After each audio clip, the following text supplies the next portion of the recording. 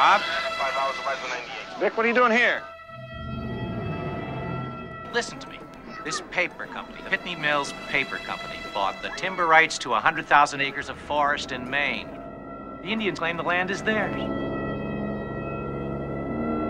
I'm a doctor, and you know how to deal with human beings. The Indians are angry, and so's the lumber company. Everybody's ready to kill each other. People start disappearing. The Indians spread the word that they were taken by Katahdin. That's one of their legends. I'm here to study the environment. My people are violently ill, and this has nothing to do with alcohol. My people are fishermen. Their lives are clean.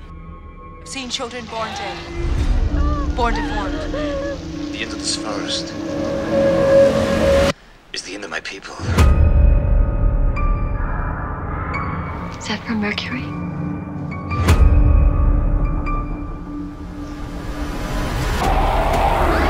It was created by man, and it will mindlessly, mercilessly kill every living thing it meets.